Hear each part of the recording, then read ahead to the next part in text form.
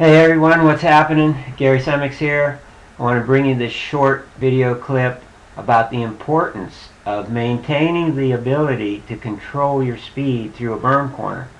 I mean, a lot of riders think you slow down for the berm corner to, how much you need to be slowed down for, and then you just kind of go through the berm corner. But there's a whole lot more to it, as you'll see in this video. So check it out.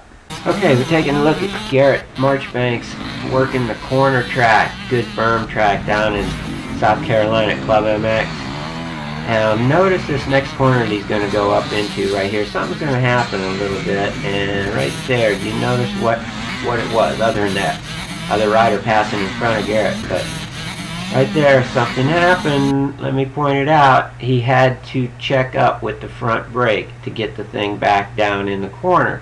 The reason is he wasn't leaned over far enough for the speed he was carrying.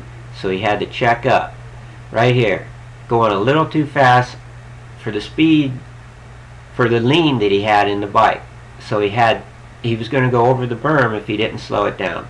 So he slows it down with the front brake. Notice he wasn't looking right in front of him either. Look at his head. He's looking up around the corner. Very important.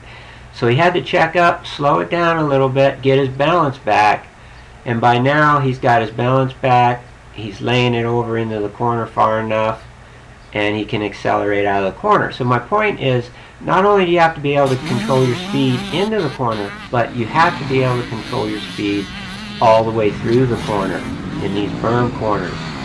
Once that front wheel checks into the berm, it's all front brake and throttle. Of course, you can speed up. There, you saw it again.